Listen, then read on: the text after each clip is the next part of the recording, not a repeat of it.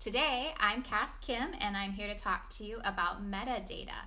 Metadata matters for people who are querying just as much as it matters for people who are self-publishing. So I'm going to break it into two parts today. First, we're going to talk about the metadata you need for self-publishing. Then we're going to talk about the metadata that you're going to need if you're querying an agent with your manuscript. Metadata is very important because it's the information that people use when they're deciding to buy your book. You're going to need it for interviews. You're going to need it for setting up your book for publishing. So first we'll talk about what metadata you need for each area, and we'll talk about why it's important to keep it all in one place. So self-publishing metadata.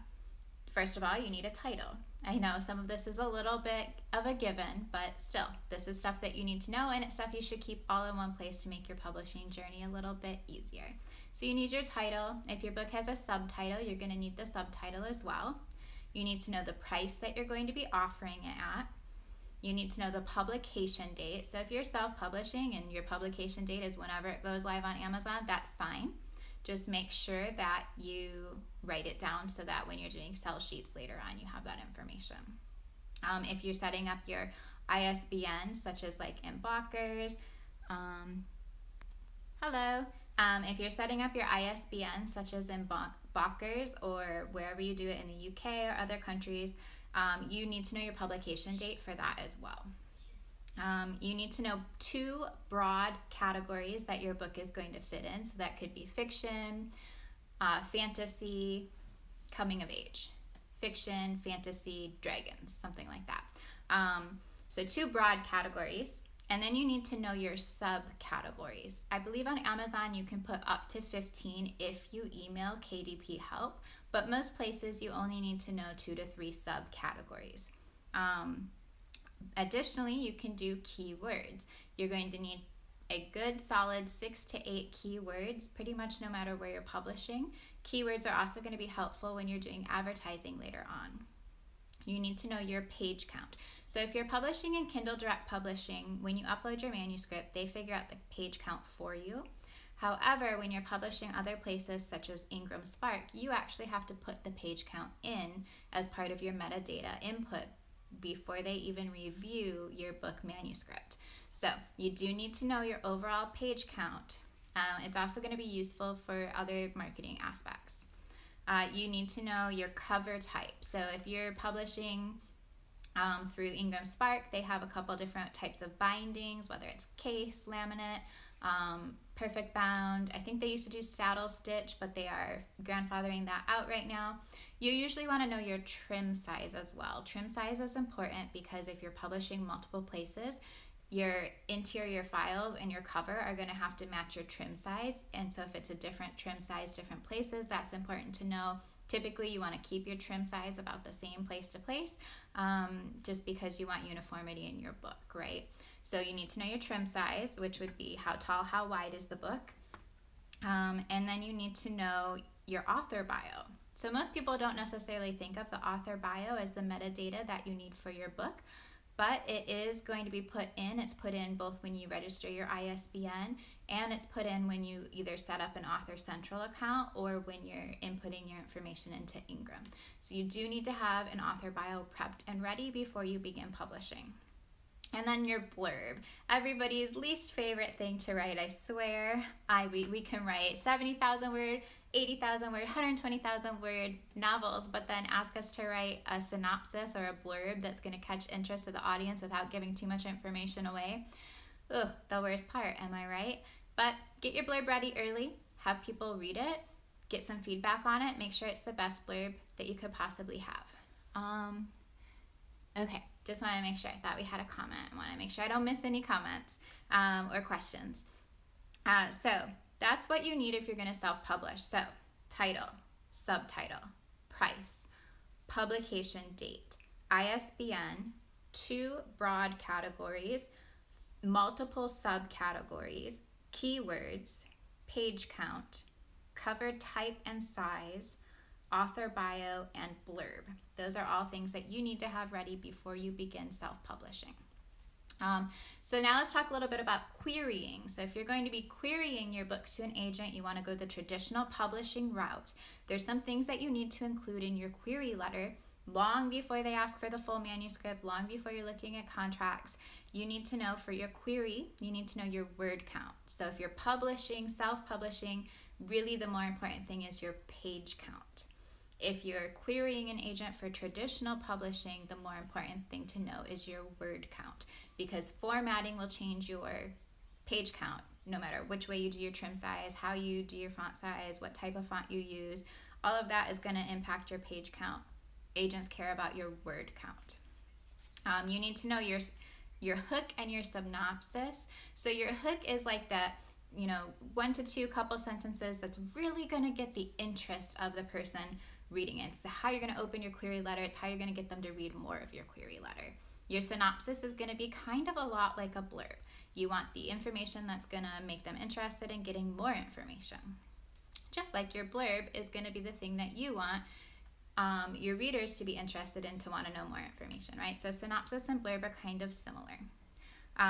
You need to know your genre and your category. So if you're querying an agent, you want to query an agent that works in the genre and the category that you're querying for with your manuscript. If your manuscript is a nonfiction book about nature, you probably don't want to query somebody who represents strictly young adult fiction or adult fiction, right? So you want to make sure that your genre and your category fit the agent that you're querying, and you want to make sure you state them in your query letter.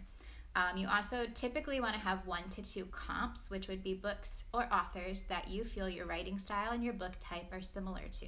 You don't necessarily want to grab a New York Times bestseller that just came out 2 years ago or last year and is having a movie made.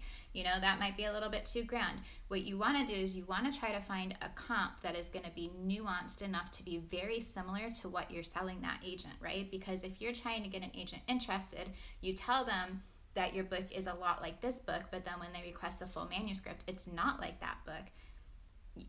There's a good chance that you've lost that agent. So make sure that your comps are appropriate. And then you also need to have a title and a subtitle idea for your book as well when you're querying. But you have to be aware that that may or may not change depending on, agent and future publishing opportunities. And you need to have your biography. So you need your author bio for traditional publishing, and you need your author bio for querying for self-publishing, and you need your author bio for querying for traditional publishing.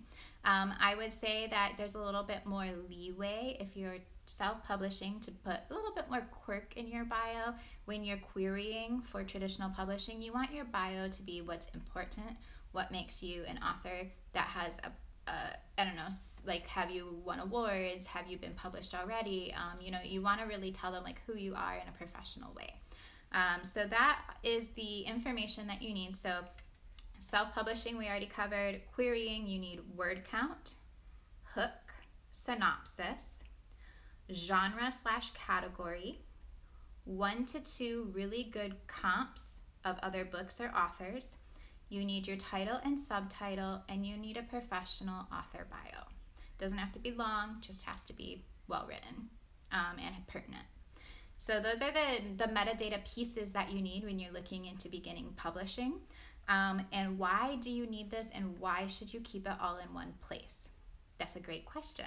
So you need this for one reason specifically, is when you're publishing for self-publishing, this metadata is what gets pushed to the websites that are going to be carrying your book, which means all of that information, ISBN, categories, author bio, title of the book, all of that information is going to that website. So if you look up, Wendy's Winter Walk, it's got my bio, it's got Kavena's bio, it's got our ISBN numbers, it has our page count, it has our price, it has all that information so people know what they're getting when they buy the book.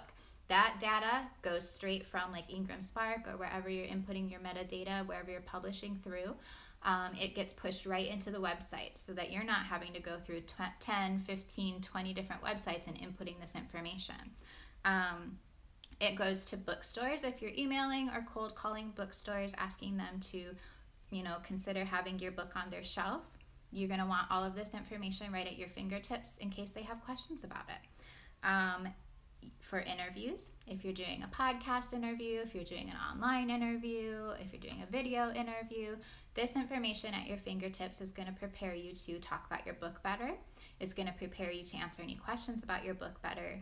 And then also it's going to allow you to have uniformity across platforms. So, you know, you don't want people looking up your book and in one platform it says it's 29 pages, on another platform it says it's 32 pages, or here it says it's a 8x8 sized book and over here it's a 9x12 sized book. People are gonna wonder which copy is the real copy. You know, it doesn't look professional if it doesn't have the information that it needs. So those are the reasons that you need the metadata. It's also really beneficial if you're creating something called a sell sheet, which is something that you might use if you're wanting to talk at conferences, if you're wanting to get your book in bookstores, if you're wanting to talk to different avenues of getting your book out there. A sell sheet is a really good thing to have. So this is my little secret notebook that Kavenna gave me. It's got cats and birds on it, so that's like perfect. And this is what I'm going to keep all my notes in for YouTube videos. So if you guys have questions for upcoming videos, please make sure you let me know what your questions are so that I can make videos that are tailored to them. I am going to be doing one video a week, typically taped live on Instagram on Mondays and then put up on YouTube either Monday afternoons or Tuesday mornings with the written kind of key information for people who are maybe hearing impaired or take a little bit longer to process, because I know I speak really quickly. I'm trying to get better about that with the videos, but I'm still a little bit nervous. So the goal is one video a week on Mondays, on YouTube by Tuesdays, and after today, I'm no longer going to be putting the videos on the IGTV. I'm only going to be doing the live on IG, and then you can come find me on YouTube, Cass Kim's YouTube channel, if you want to watch the video at a later time. Okay. I'm going to assume nobody has any questions. I haven't seen any put up. So metadata is pretty straightforward. It's kind of tedious, almost like proofreading. But it's really important, because the more correct your categories are, the more accurate your information is, the better you're going to be able to reach the correct audience for your book. All right, thanks for tuning in, and we will see you next week. Bye.